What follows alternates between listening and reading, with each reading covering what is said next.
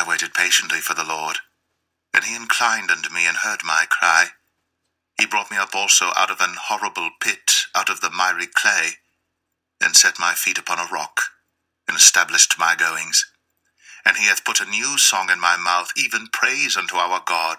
Many shall see it, and fear, and shall trust in the Lord. Blessed is that man that maketh the Lord his trust, and respecteth not the proud, nor such as turn aside to lies.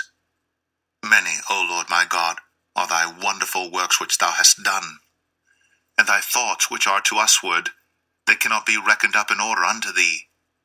If I would declare and speak of them, they are more than can be numbered. Sacrifice and offering thou didst not desire. Mine ears hast thou opened. Burnt offering and sin offering hast thou not required. Then said I, Lo, I come. In the volume of the book it is written of me. I delight to do thy will, O my God, yea, thy law is within my heart. I have preached righteousness in the great congregation. Lo, I have not refrained my lips, O Lord, thou knowest. I have not hid thy righteousness within my heart. I have declared thy faithfulness and thy salvation. I have not concealed thy loving kindness and thy truth from the great congregation. Withhold not thou thy tender mercies from me, O Lord. Let thy loving kindness and thy truth continually preserve me.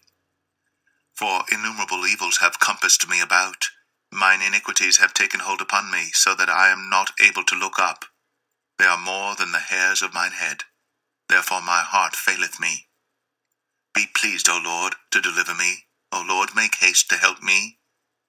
Let them be ashamed and confounded together that seek after my soul to destroy it. Let them be driven backward and put to shame that wish me evil. Let them be desolate for a reward of their shame that saith unto me, Aha, aha. Let all those that seek thee rejoice and be glad in thee. Let such as love thy salvation say continually, The Lord be magnified. But I am poor and needy, yet the Lord thinketh upon me.